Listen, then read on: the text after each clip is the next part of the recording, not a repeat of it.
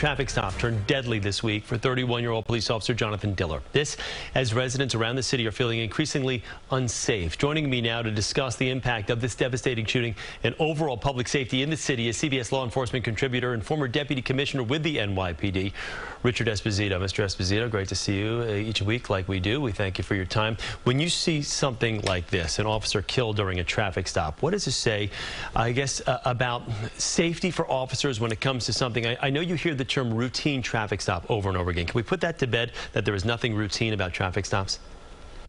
There is, Chris. That's one of the most important things for police officers to think about. There is no routine traffic stop. It's one of the more risky, more dangerous things that officers do. You just don't know what you're going to encounter.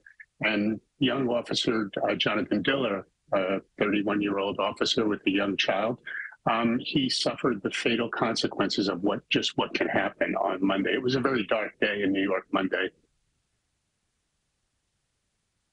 Association with the department. I know for someone like myself, just on the outside looking at it, it boils my blood to see the blatant disregard for authority for police officers with something like this.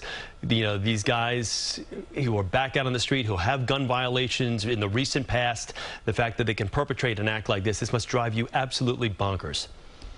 It's absolutely infuriating to see people who've committed crimes again and again back out on the street, Chris. And it's infuriating to me, both as a resident, someone who worked in the police. It's just one of those things that you say, why can't we stop it? And can we stop it? Well, that's the question. Like what politician's doorstep do people need to be on in order to get laws changed? I mean, the fact that you can actually be caught, arrested, with gun possession. I mean, I always think back to like the Plaxico Burress of the New York Giant thing years ago. The man had his own weapon discharged, shot himself, okay, and he does 2 years in prison, okay?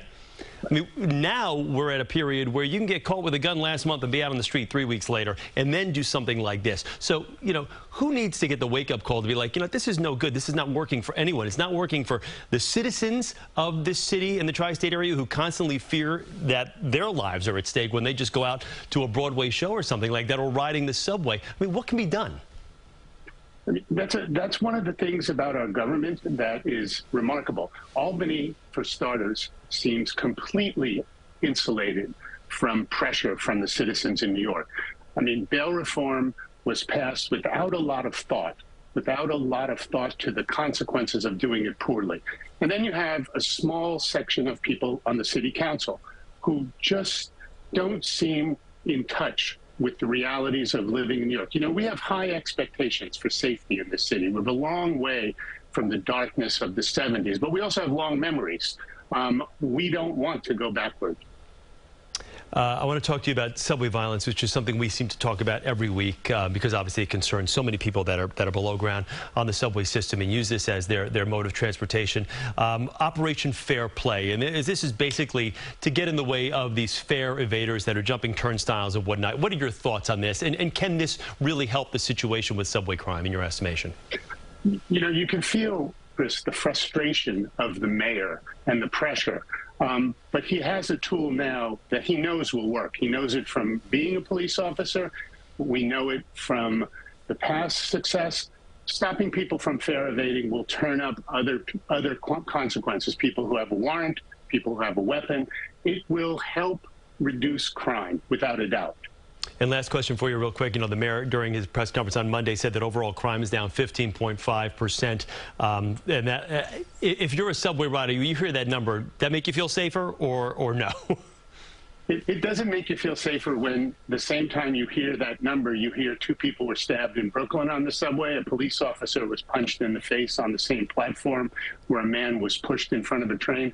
It's very hard for a number to bounce off against those narratives. It just doesn't really work. And that's, you know, it's funny. That's the disconnect that seems to exist. You hear these statistics, overall crime being down, but then you foresee and read about stories like this happening.